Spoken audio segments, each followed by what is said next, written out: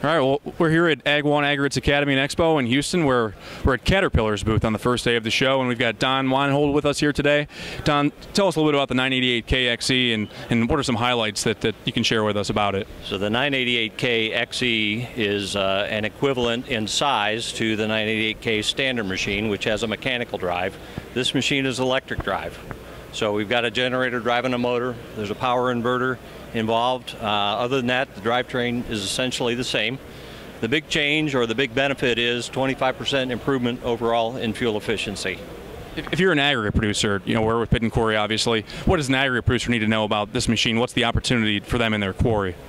Well, so again, it's production and fuel. It's longer life on the drivetrain, less maintenance costs. We think the engine will last about 25% longer, in addition to certainly using less fuel over the life of the machine. Well, very good. Appreciate you visiting with us. Okay, happy to do it.